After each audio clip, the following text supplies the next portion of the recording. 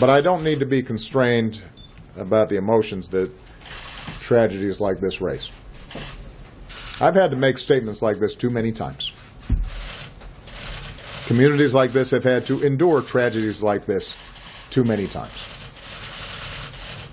We don't have all the facts, but we do know that, once again, innocent people were killed in part because someone who wanted to inflict harm had no trouble getting their hands on a gun.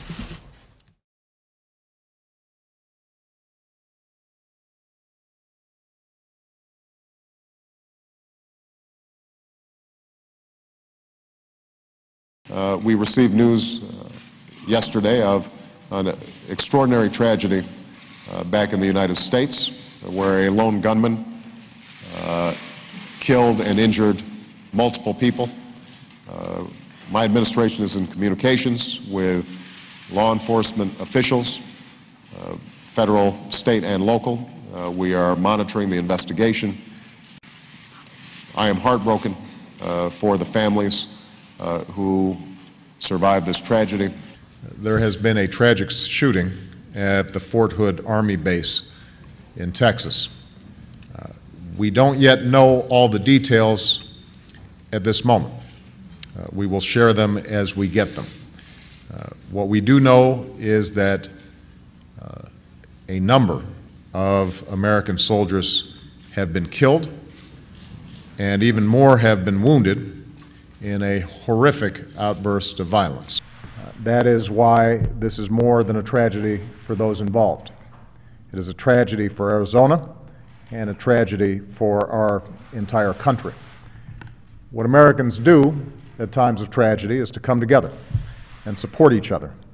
So at this time, I ask all Americans to join me and Michelle in keeping all the victims and their families, including Gabby, in our thoughts and prayers. Our hearts are broken by their sudden passing. Our hearts are broken. And yet, our hearts also have reason for fullness. Our hearts are full of hope and thanks for the 13 Americans who survived the shooting, including the Congresswoman many of them went to see on Saturday. By now, many of you know, many of you have heard that a few miles outside of Denver, in a town called Aurora, at least 12 people were killed when a gunman opened fire in a movie theater. And dozens more are being treated for injuries at a local hospital. Some of the victims are being treated at a children's hospital. The people we lost in Aurora loved and were loved. There were mothers and fathers, husbands and wives, sisters and brothers, sons and daughters, friends and neighbors. They had hopes for the future and dreams that were not yet fulfilled. And if there's anything to take away from this tragedy, it's a reminder that life is fragile. Our time here is limited, and it is precious. 3 years ago in our state of Wisconsin, back in the United States, a man went into a Sikh temple and in a terrible act of violence killed 6 innocent people, Americans and Indians. And in that moment of shared grief, our two countries reaffirmed a basic truth, as we must again today, that every person has the right to practice their faith how they choose, or to practice no faith at all, and to do so free of persecution and fear and discrimination. This evening, Michelle and I will do what I know every parent in America will do, which is hug our children a little tighter, and we'll tell them that we love them, and we'll remind each other how deeply we love one another. But there are families in Connecticut who cannot do that tonight, and they need all of us right now.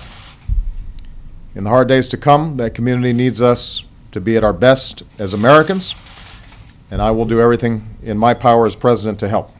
We are confronting yet another mass shooting, and today it happened on a military installation in our nation's capital. It's a shooting that targeted our military and civilian personnel. These are men and women who were going to work, doing their job, protecting all of us. They're patriots, and they know the dangers of serving abroad, but today they face the unimaginable violence that they wouldn't have expected here at home. Part of what makes this so painful is that we've been here before. This tragedy tears at wounds still raw from 5 years ago. Once more, soldiers who survived foreign war zones were struck down here at home, where they're supposed to be safe. The biggest frustration so far is the fact that this society has not been willing to take some basic steps to keep guns out of the hands of people who can do just unbelievable damage. We're the only society, we're the only developed country on earth where this happens, and it happens now once a week, and it's a one-day story. There's no place else like this.